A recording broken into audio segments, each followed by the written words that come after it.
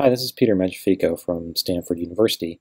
I'm going to talk to you a little bit about flagging corrections to metadata on the Revs Digital Library website.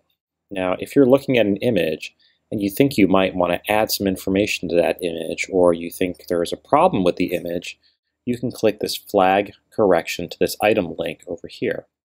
When you click that, a box will appear and you can type in your comment.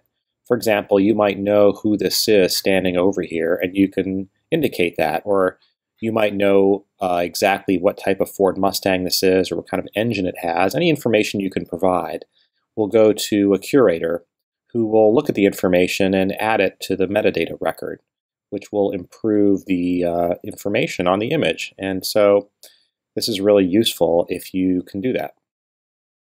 Now, if you happen to have an account, it's even better. So let me log in and I'll show you what that looks like if you have an account.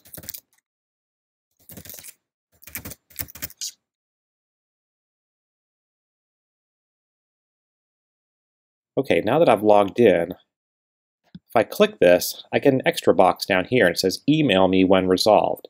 Since when I'm logged in, the system knows my email address, I can request to get an email back when a curator has reviewed my information and acted on it.